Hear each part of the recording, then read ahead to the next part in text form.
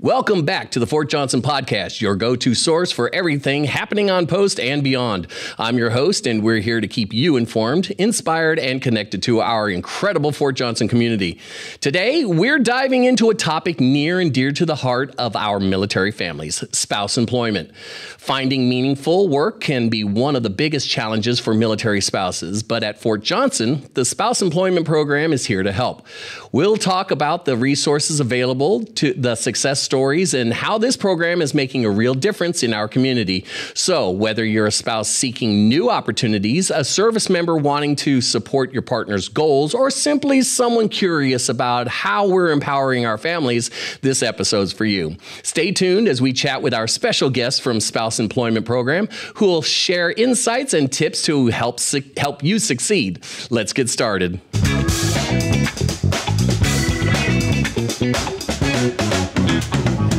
Good morning, good afternoon, good evening. Whenever you are watching our podcast, I am Jeff England from the Fort Johnson Public Affairs Office, and we're here in the Fort Johnson Public Affairs Podcast Studio. And with me today, I have a very special guest from the Spouse Employment Program over at ACS Building 920.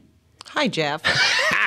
Stacy Delgado, how are you doing? Glad to have you back here. I am doing wonderful. It's tomorrow's Turkey Day. I'm excited about that. Well, I'm sure it'll be digestion day by the time people get to see our lovely program.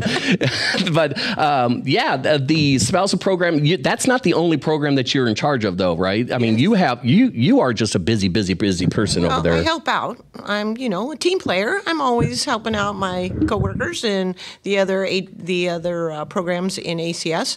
So I do have a lot of knowledge about ACS programs. I've been with them for 24 years. That's a long time. Mm-hmm. I'm catching up on you, though. I'm officially at 19 years. Oh, very good. 19 years with this office. Oh, I have not changed my job in 19 years. 19 years. Oh. Try to put up with me for that long. Well, if you decide in this last year that you want a change in your career, you know exactly who to come see. I do. You helped me with all kinds of things, and she's a really good person. I like her. So, for the holiday seasons, you got anything special going on for the Spouse Employment Program? Not necessarily for the month of December, but we have had a lot of great changes for empowering military spouses in their career paths over the last year, in 2024, 2023.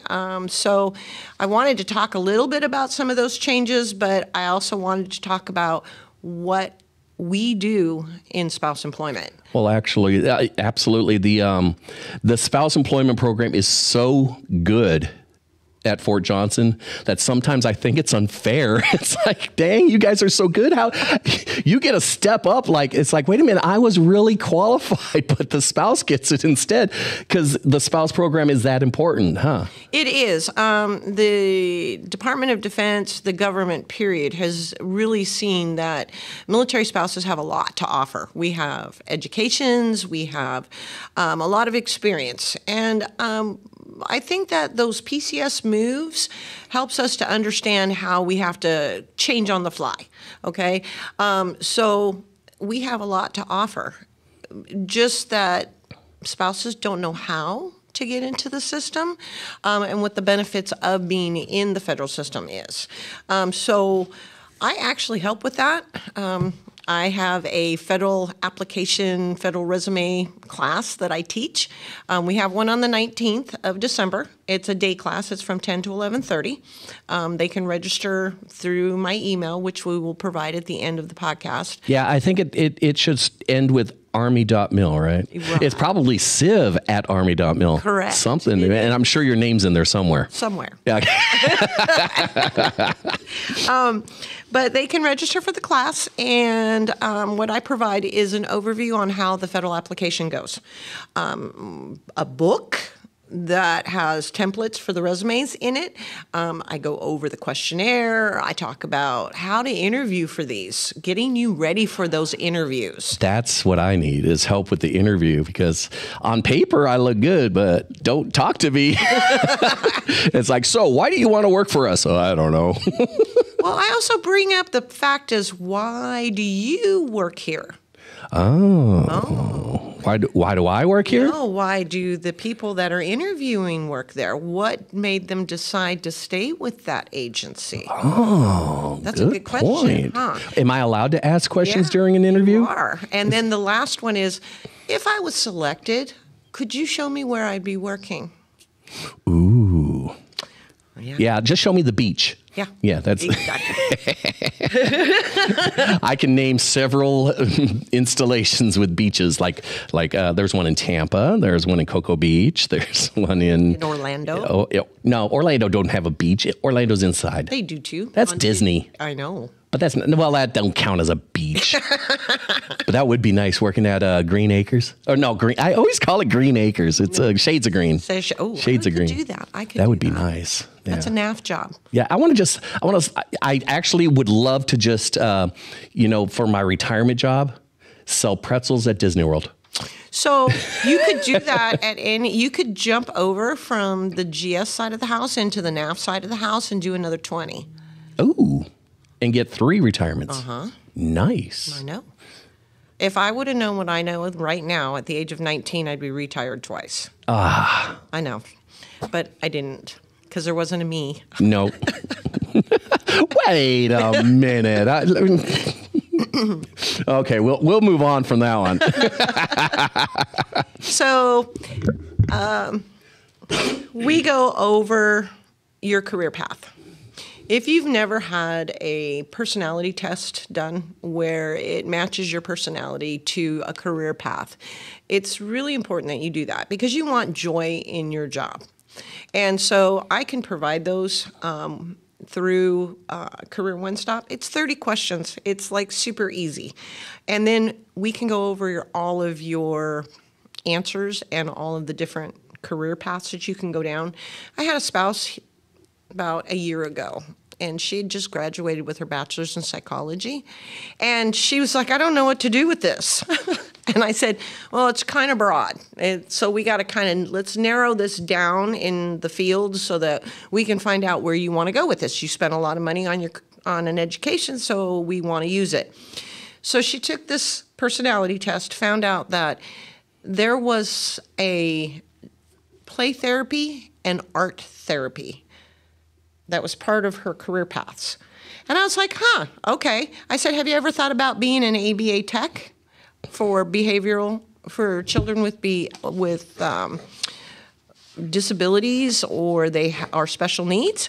And she said, no, what is this? So we went over it. I showed her. It was a 40-hour class that she took online, and now she's an ABA tech. So what do you do for a living? I finger paint. Yeah, exactly. How cool would that be, right? But these are things that I can do, and I can help you. We talk a lot. We go through a lot of different areas. Well, you've known me for a while, so you know my personality. What career field should I be with a personality like mine? I think you should be a sports broadcaster. I don't even like sports. I know, but you would be good at it. I could probably do golf. It's like, he's queuing up to the team or the tee. He's going to be having a quiet on the green. But I think he would also be a really good teacher. Oh, me? Yeah. No. I can't teach. Yeah. I don't even know how to teach. I think I tried teaching. It's like, just do it this way. And I end up doing it for them. Can't do that. So I also help with education. Maybe they want to start school after we figured out what their career path is. I can help them understanding the MyCAA process, which is a $4,000 scholarship for military spouses, $2,000 per year, and it's found on Military OneSource. They can go in and find a school that they want to attend, but I can also show them a lot of other different scholarships that they can get. A lot of people don't know about the AER scholarship, and so a lot of people don't apply to it. There's a lot of scholarships and grants that people don't know about, and it's sometimes they even go awarded. Correct. It's like, well, if I would have been the only one applying, I could have gotten it. That's how I win competitions.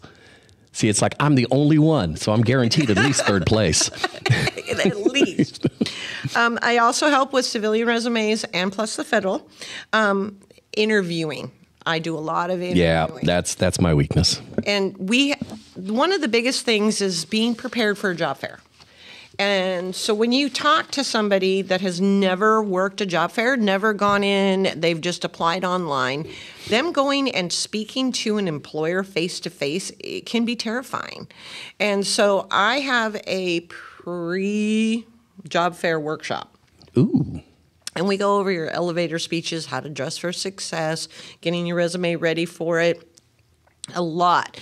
Even handshakes. People don't know how to shake hands anymore. Oh, I watch how the president-elect shakes hands, and he shakes hands differently with each person, and there's certain power moves that he does, and like hand placement and pull you in or reach out and break your hand and So if you're not used to working a job fair, and which a lot of our job fairs, especially MWR, they are probably our best employer that we have on the installation for military spouses. Yeah, MWR is great. Yeah, they have great jobs available for military spouses, and they have a seat program that if you work for MWR for over 90 days, when your sponsor PCSs to the next duty station, your job PCSs with you. So me, again, going up in the military, if I would have known this. You could have been retired twice. Right. But, I wouldn't have had to have looked for another job every time that we PCS'd. And I think that's one of the biggest stressors for military spouses. Yeah. Is having to land somewhere and then start the job search. And it can be very stressful, especially if you're putting kids in school and trying to, and if your sponsor works out in the box, so their hours fluctuate. So now you're doing a whole bunch of other stuff. And, well, yeah, it gets stressful. I bet. Yep, I did over 20 years of military, and luckily I never had to worry about a spouse or that kind of thing. That would have just piled it on. But having if your spouse is taken care of, at least on one side, the job side, that takes a lot of stress off of the family, and a lot less arguments when there's no stress. Exactly. So I do 3 job fairs a year or a quarter. Every quarter. When's your next one? It is in February on the 25th. You got plenty of time to get over to Stacy and prep and get your resume, get your handshakes, get your interview tactics down for February, and I'll have her back on before then to remind everybody. Well, MWR does on-the-spot interviews, and they can do on-the-spot tentative offers. So you have to be prepared to do that interview. And so that's another thing that we go over in that job prep. Now, this is specific. When you say spouse, this just popped in my head. When you say spouse, that is specifically for just the spouse.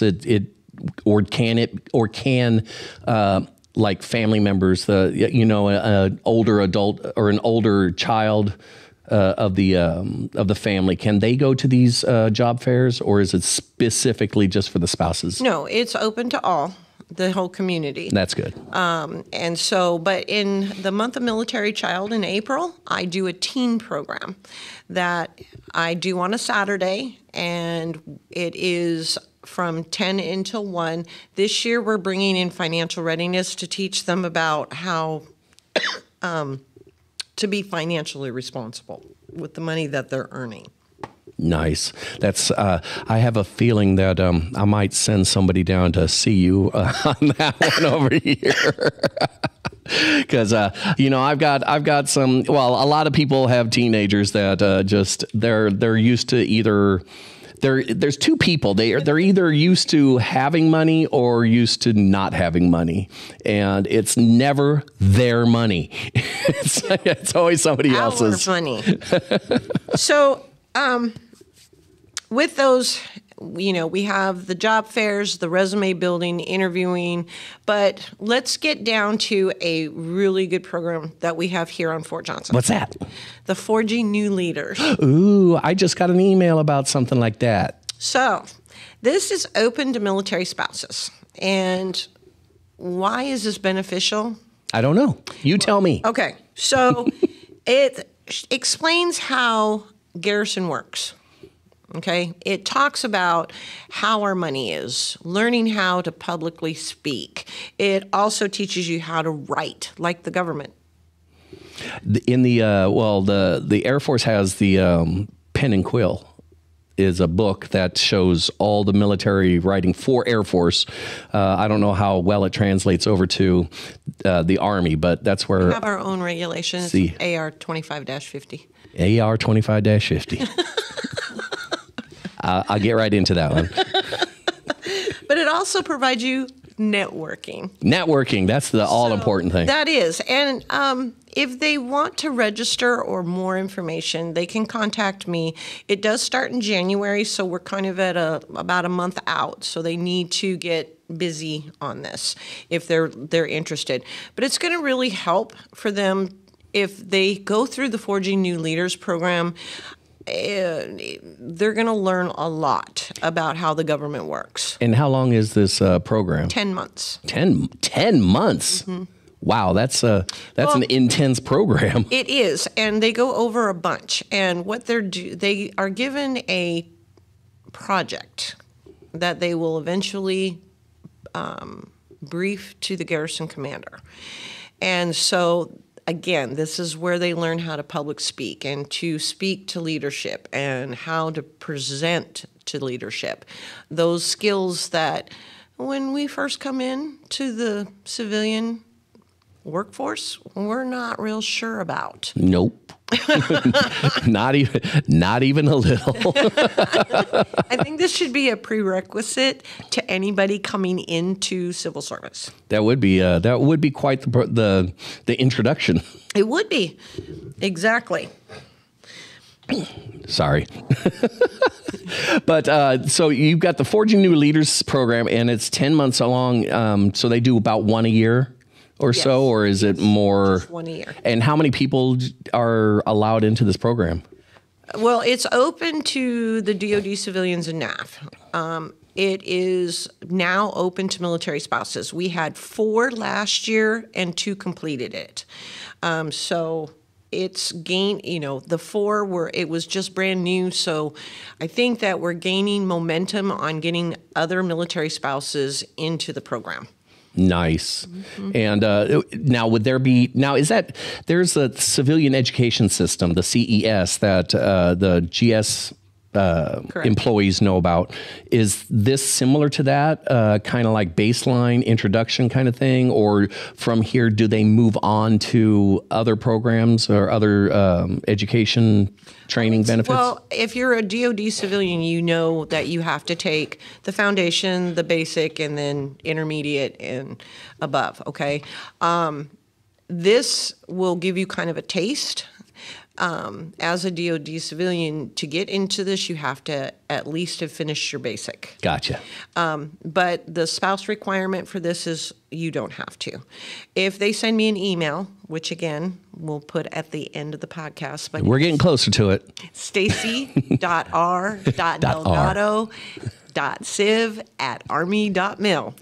Gotcha. Oh, you got me? Okay. We'll put it up. But they can send me an email that they're interested in this program, and I can email them the application. They fill it out, send it back, and I will upload it into the system. Okay. So you'll put it into the system. I will. All right. Sorry, something popped up on my computer. I had to get rid of it, or the computer would stop. So so we have the Forging New Leaders, and that is when does that take place? It starts in January. January. Oh, that's coming up quick. It's coming up quick. And then in February, you have my job fair. The job fair. But I have the class in December on the 19th for the federal application process. Oh, that's right around the corner. It is. All right. It's right around the corner. So how do you, and just email you to get into that class also. So basically, everything is just contact you, email you. We can sit one-on-one. If you email me, we'll make an appointment. We'll sit one-on-one. We can go over a whole bunch of things. My demographics is a little broad, so I can work with active duty. I can work with military spouses, their family members, even adult family members that are looking.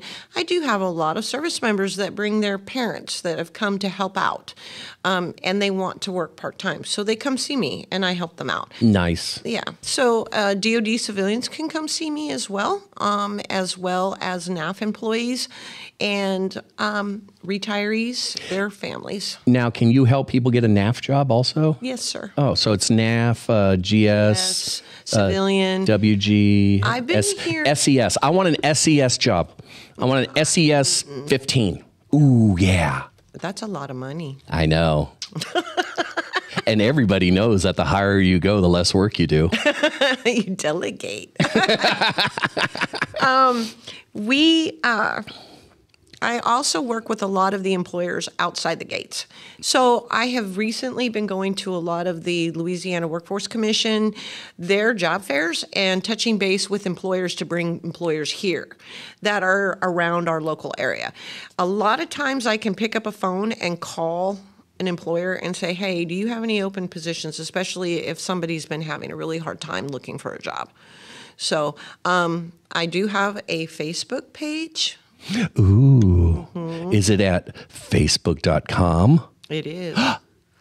There you go. I won't even put that one up on the screen. It's under the JRTC and Fort Johnson ACS. And if you look under the groups, you'll find the employment readiness. And I post jobs on there as well. So oh, nice. I'm in USA Jobs. I'm in the Louisiana Workforce. I'm looking in vetted job sites. Like Indeed? No. No. Okay. LinkedIn. I see a lot of LinkedIn now. It's Correct. like, I don't know why that's getting so LinkedIn. popular. But I stay within our local area, and I find jobs that I can post on there. I also post upcoming events and things like that. So well, that's good. Maybe I could get you on the events calendar. Who knows? I'll look into it. I'll see if I could help you out. And also, Jeff has been really, really instrumental in putting together my webpage. I'm trying. You keep sending me stuff. It's like, where does this go? I don't know. Where this Is this updated? No, she has a lot of information on there. It's like, oh man, more and more. So it's under the JRTC Fort Johnson. Yep, home.army.mil/Johnson. And it is under spouse employment. And so all of the new initiatives and things that spouses need to know are up and under there. Nice. And so we've got everything on the homepage, which is the home.army.mil, everything under the Facebook page, mm-hmm. Everything under, well, I'm sure is there anything on the MWR page? My contact information. Yeah, my contact information, also any of my classes and registration things. Do you have like flyers and information over at ACS Building 920 on Belle Richard? On Belle Richard. Belle Richard. So, I mean, there is no excuse to not be able to find her. And every once in a while, we can find you over at the PX, the food court, and having lunch or... Well, that, and in the PX, and in the commissary.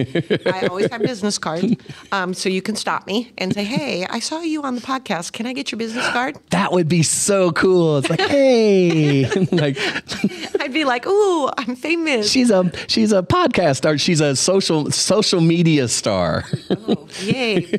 But I also do outreach. So I go to the PX, and I will set up a table, and I will have my flyers and information. So if you're in one of the places over there and you want to know about what I do, you can just stop and talk to me, and I'd be more than happy to discuss anything. Excellent.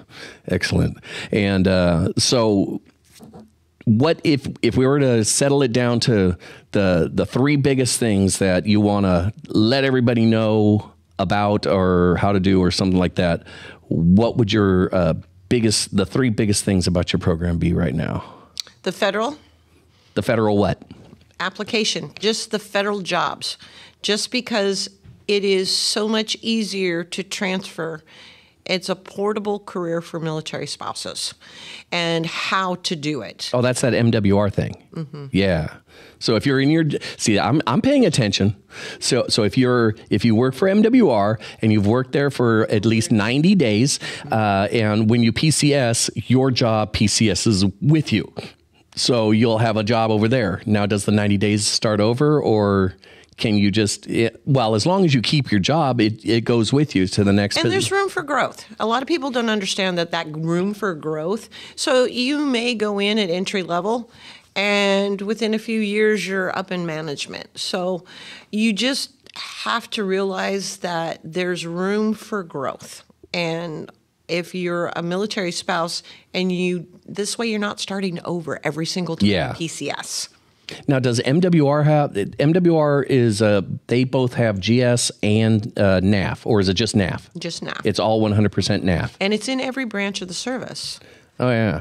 Oh, yeah. It is. So if you're on a joint base, then you would be able to go to Navy and Army and Air Force and Marines. Correct. Just like the commissary, defense commissary. Nice. So again, working for the commissary is a portable career because there is a commissary on every single installation. Yeah, but there's not a PX or BX on every installation. No. Sometimes they have, it could be NEX. Well, they have. Yeah, that's the Navy. NEX. Yes. They can't have the Army Air Force Exchange Service on Navy. No. Yeah, but it's still... It's still there. It's still there. So we got, so there's a lot of jobs. Well, NAF has a wonderful retirement program also. Correct. So I've heard sometimes that's better than GS if you do it right. Yeah.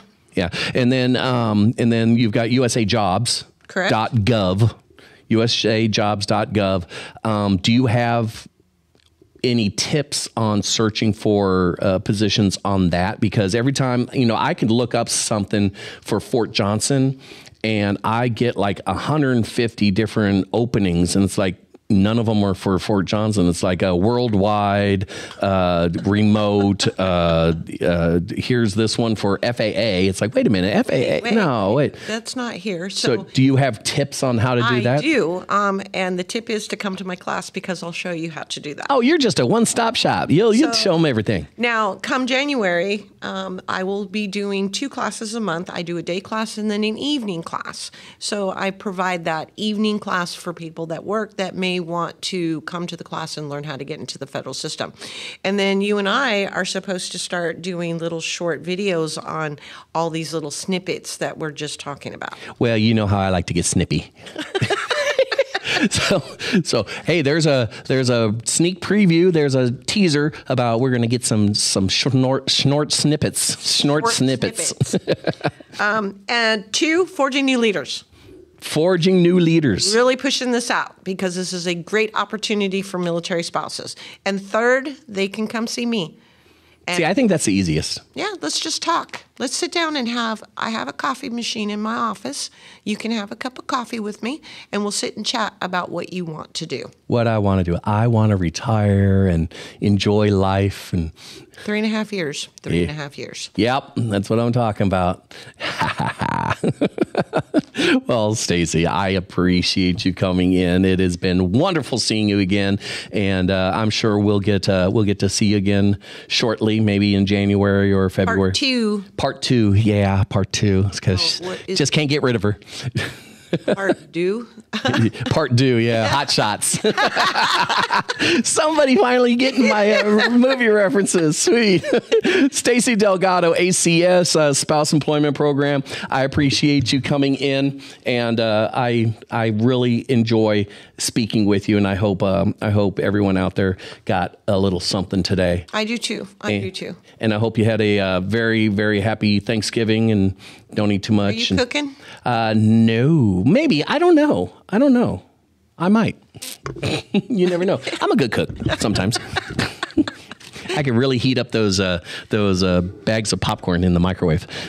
Oh. See, I don't burn them anymore. Okay. But anyway, Stacy, thank you very much for coming in. I'm Jeff England from the Fort Johnson Public Affairs Office. And if you would like to talk to Stacy, please email her at stacy.r.delgado.civ@army.mil. And otherwise, please hit notify, hit subscribe, and give us a thumbs up.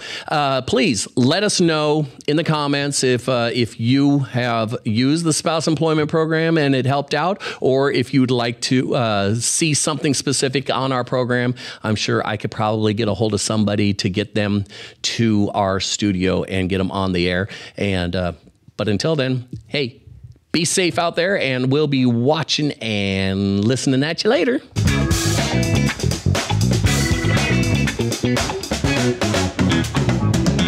That was easy.